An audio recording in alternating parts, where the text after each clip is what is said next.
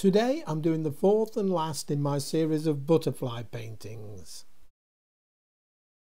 I start with a very quick sketch showing roughly where some of the berries and the leaves will be, just to give an idea what I'm doing. Then I thought I might cheat a bit and use some stamp brushes to position some more leaves, and as you can see I'm popping them in all over the place and it's a right mess, so I soon stopped that. So, having decided I was going to paint the leaves properly, I soon get stuck into it and start feeling my way into it. And you can see here I'm using a studio brush to put in the basic dark, medium tone green, and then I use the grunge brush from the texture series to put in the darker tones and the highlights. I also use a fine brush from the inking set to put in the veins, and you can see it gives it a bit of a nice crinkly look. I see at the top now also put in a little bit of a stalk, and generally I'm just feeling my way into the painting to see how it goes. At this point I'm feeling my way into the painting still. I'm putting a few leaves here and there and trying to build up a bit of a composition, and you can see it's not going too badly at the moment. I'm leaving little patches where the berries are going to be, and here you can see I'm putting the first one in.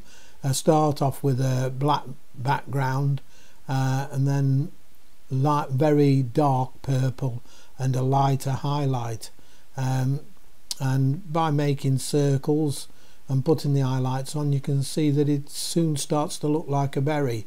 Then I put a few stalks on, something to hold the berry in place, stalks onto the leaves, and it's looking reasonably good.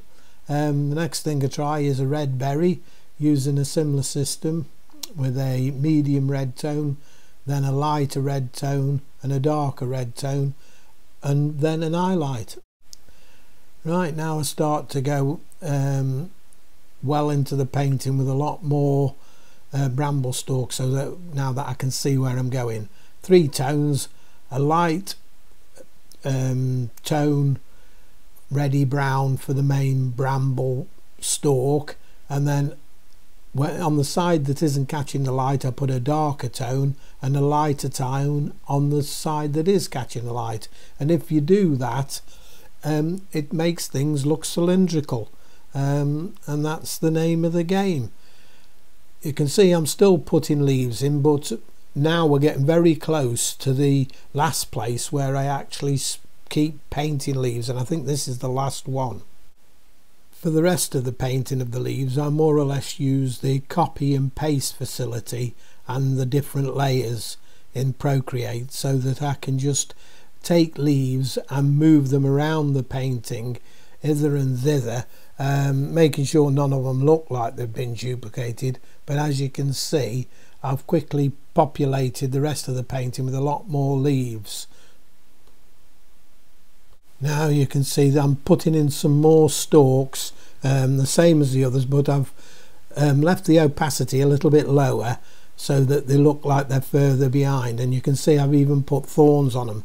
The thorns were all done with a stamp brush. I made one thorn and then just stamped it on along the edges of the brambles. It's very quick and it's a simple way of doing thorns, and they look realistic enough for me.